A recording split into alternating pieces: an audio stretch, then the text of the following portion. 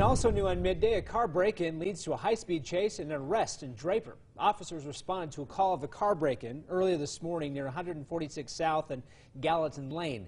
When they arrived, officers saw a car speeding away. Police chased the car. The driver crashed and tried to run off.